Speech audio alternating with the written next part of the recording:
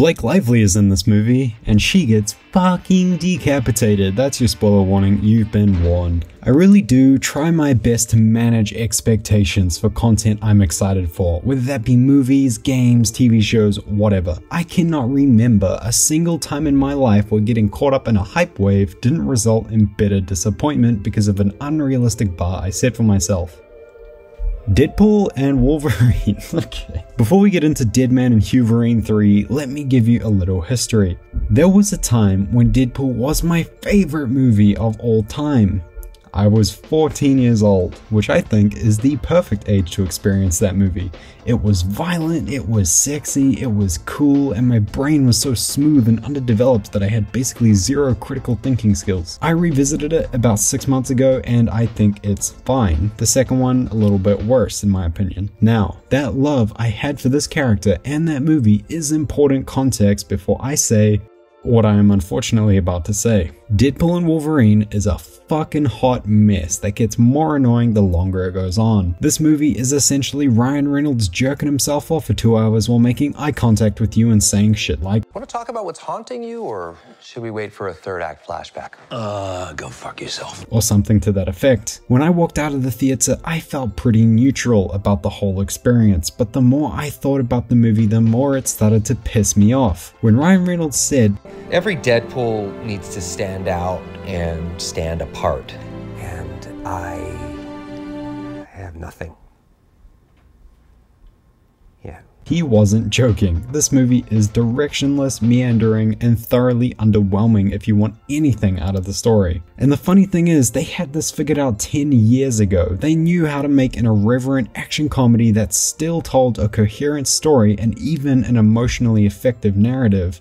Or at least Tim Miller did. But never let it be said, I am not a fair and balanced reviewer. Let's start with the positives. This movie is absolutely gorgeous when it's actually trying. The new suit is fucking immaculate, and same goes for Wolverine's. The fight scenes have always been a highlight of this series, and Deadpool 3 keeps that same energy with amazing choreography, expert camera work, and all the creatively disgusting gore you would expect. A highlight for me being Wade's TVA fight in the beginning of the movie, where he's using pieces of Logan's skeleton as improvised weapons, and he's really fucking laying into these guys with everything he's got. There's also a really strong one towards the end of the film that is equally as fun. It had me grinning from ear to ear. Equally, the villain's powers have some really cool body horror visuals. She essentially has Professor X's powers, except she physically reaches inside people's heads, twisting her fingers through the skull. It's creepy as fuck, but done really well and is a lot of fun to see. I like Cassandra Nova in general actually. Her motivations, although simplistic, made sense, and she is clearly having a lot of fun with the power she holds over the wasteland and the people in it. She has a few funny lines as well, like she is clearly taking the piss in this movie and it fits the tone well. Speaking of the jokes, this movie really didn't do it for me in the comedy department. Your mileage may vary on this, but personally, fourth wall breaks haven't been funny since 2016, and the only other offering this movie has is Discount South Park. The reason why this bothers me so much is because it is incredibly distracting. Almost every cool action piece or emotional scene is undercut by some dumbass comment about the audience or the state of the MCU. There is no faster way to take you right out of a moment than by doing something like this. Ready to die!